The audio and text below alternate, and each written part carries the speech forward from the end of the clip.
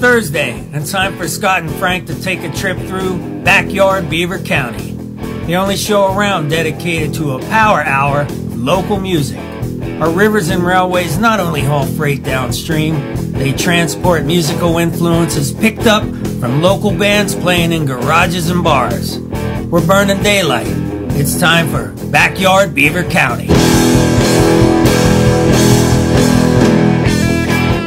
And that it is, Scott. Time for Backyard Beaver County here on the Beaver, 95.7 FM, 1460 WMBA. That intro always gets me fired up.